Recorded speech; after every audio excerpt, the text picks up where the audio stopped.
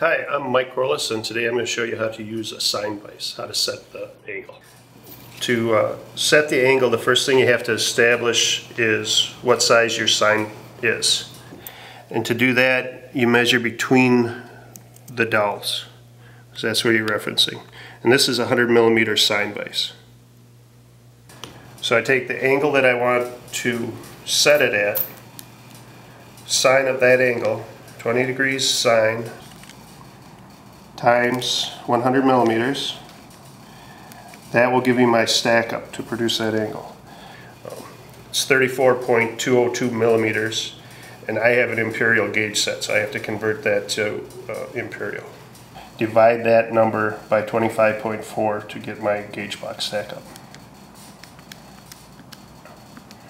That's my gauge block stack up.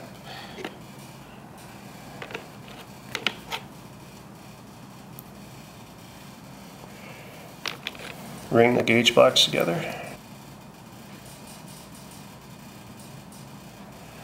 And then place them under the dowel. After you have the gauge blocks in place, you can snug up your screws.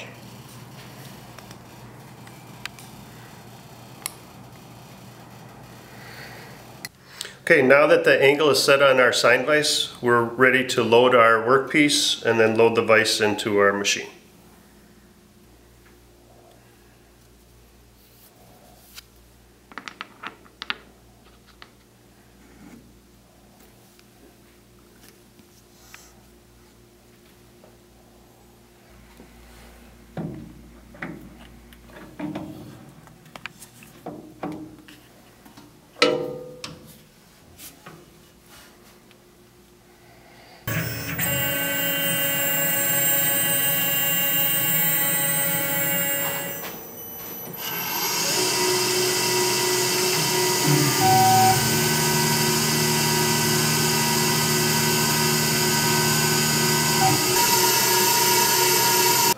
And now our vise is set to 20 degrees, and we can mill, do inspection work, drill holes, whatever we want at 20 degrees.